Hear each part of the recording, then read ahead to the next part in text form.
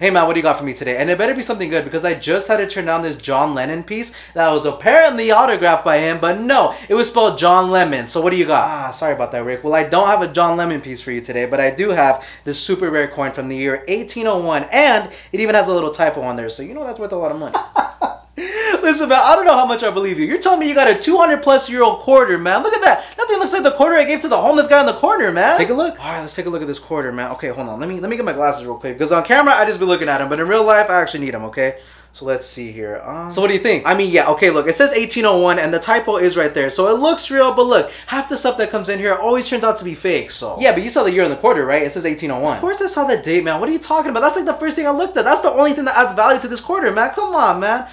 Okay, look, I'm gonna ask you this question. How much do you want for this? And be reasonable because I got a business to run here, man. I was actually thinking 200K. Damn, 200K? What are you talking about, man? No, I'd rather get the Ferrari I was looking at last week than spend it on this quarter. Come on, what does it look like? My name is Rick Bezos? Nah, bro, no, it's not, okay? Look, I don't got 200K to be throwing around, especially on a quarter, all right? Rick, come on, look, you could resell this thing for like double the price. You know there's a lot of collectors for coins like this. Yeah, you're right on that, man, but I don't even know if this thing is real, man. Like, I don't know if this is real or anything, but okay, look, here's what we're gonna do, okay? I'm gonna go ahead and wait, you probably know what I'm gonna say. I'm not even gonna say. Wait, hold on. No, I don't know what you're gonna do. How do you not know? Have you not seen the show? Okay, look, here's what I'm gonna do, okay? I'm gonna call a buddy of mine who specializes in old coins, alright? And from the, well, okay, look, he says he specializes in old coins, but in all reality, what do we know, huh? He might not even specialize in old coins, huh? And it's funny because you guys kind of go along with whatever he says, you know, that's kind of funny. Yeah, that sounds good to me, I guess. Hey, Rick, what do you got for me today, man? No, why do you always come in saying that, man? I called my coin expert, which is you, so what do you think I got for you, man? Okay, my bad. Do you have the coin? Yeah, it's right here. All right, let's take a look here. Hey, come here.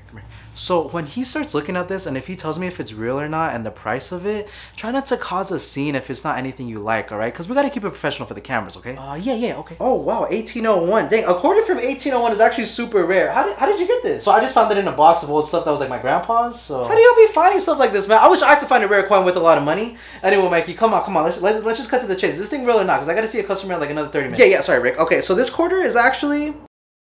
Mikey, come on, let's go. Stop with the dramatics, man. Come on, is this thing real or not? I got things to do. Oh, sorry. Okay, so unfortunately, guys, this quarter is not real because of a small marking I saw. It does not match the original. Wait, hold on. How do you know that, okay? Because I'll be calling you all the time, and you're my coin guy, right? But how do you know that this thing is not real? Well, come on, Rick, you know me. I'm like certified for this. Yeah, well, I just had to check, man. And come on, one little small marking makes this thing not real. Like, come on, I'm sure I could just cover that up a little bit and still sell it, no? I mean, you could do that, but honestly, I wouldn't advise doing that because the customer would come back, say this thing is fake, and then it look bad on you and the show, and it's just a whole bad thing now. You're right. Okay, look, anyway, if this coin was real, how much would it actually be worth, okay? And just cut the dramatics, just tell me how much it is, okay?